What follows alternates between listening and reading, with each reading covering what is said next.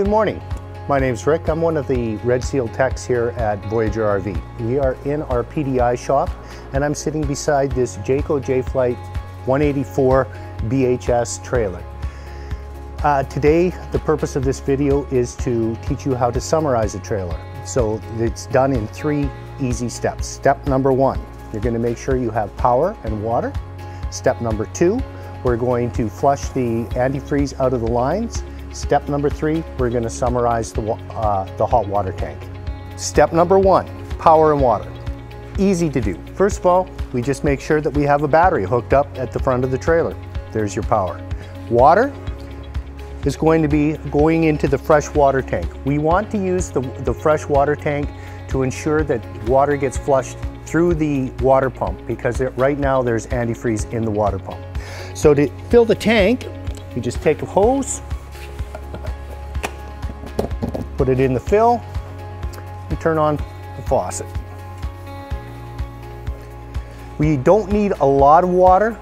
10 gallons is lots. You don't have to fill the tank right up. And let's see. Okay, and I just turned off the valve to empty the tank so that the tank will fill now. Okay, so here we are on the inside of the trailer. This is going to be step number 2. And what this step is flushing the antifreeze out of the lines. So the way that we do that is we turn on the water pump at the monitor panel so that we can get the water from the tank to the faucets. Okay, so that all we have to do now is one at a time run the taps until they run from pink to clear. The first one's going to take a little longer because the water has to travel the furthest at this point. And there we go. Now we're going to run the cold tap. And that's that. Next, we're moving into the bathroom and we just flush the toilet until it runs clear. And now the bathtub. You see how much quicker it is now that the lines are starting to get water in them. Let's make sure that the shower is working as well. Okay, it's all good. Okay, so now we've flushed all the antifreeze out of the lines inside the unit. The last thing to do is to make sure that you flush your outside shower. This particular unit doesn't have an outside shower, so we don't have to worry about it. Now we're going to move on to step number 3, which is summarizing your water heater. Okay, here we are in step number 3. I've removed step number 3 is summarizing the hot water tank. So I've removed the access covers and I'm actually sitting right on top of the tank here. First thing I want to talk about is this valve right here. So right now it's set into the winterized position, so it has sucked antifreeze out of this tube. However, we want it to be in the summer position so that it takes water from the fresh water tank and pumps it out to the rest of the system. Okay, same thing goes with these valves here. This valve and this valve are directing the water flow for the hot water tank and the bypass line. The purpose of the bypass line is to keep antifreeze out of your hot water tank when you are winterizing. So now that we want to summarize, we're going to turn these valves into their proper direction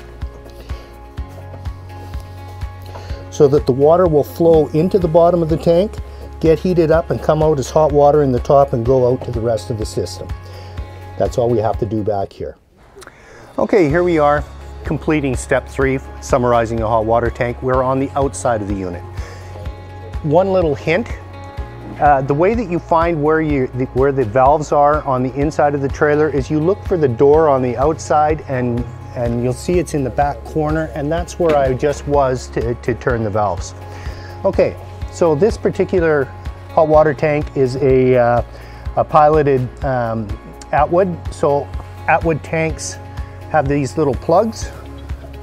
Just got to put it into the hole here.